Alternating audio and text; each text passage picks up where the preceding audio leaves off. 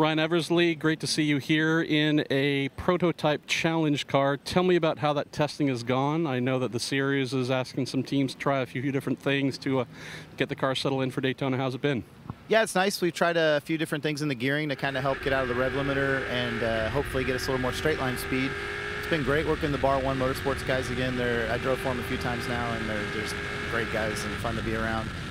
And we're just kind of here to evaluate if my co-driver, Adam Merzon, wants to do some more races this year. Fortunately, Honda has allowed me to do LMPC as it's a non-manufacturer class, so that's really nice of them.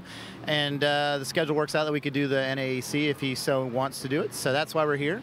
I'd say the frustrating thing I've seen, or what's going to be an interesting part of this race, even if I'm not in it, is the speed class differentials. We're probably the slowest cars in a straight line right now.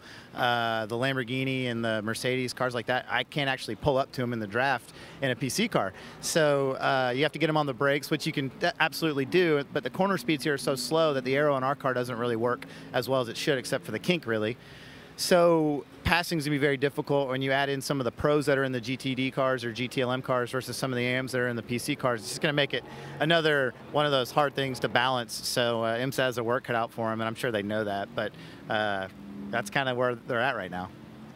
Last question for you. Exciting news today. You and Sean Heckman from the Media Barons released a massive podcast dump. I'll have you tell us about it, but can you also tell us about what it was like eating a wolf turd? I did eat a wolf turd. You were present. It was actually delicious. A wolf turd is a bacon-wrapped jalapeno with something stuffed inside of it. Maybe wolf, I don't know. It was delicious. I did it again. Yeah, Sean and I traveled across the country for the entire month of October to bring you guys 27 dinners. Dinner with Racers is the name of the podcast. So hope you enjoy it. Remember, it's free, so don't be too critical on Twitter, which we're assuming you all will be.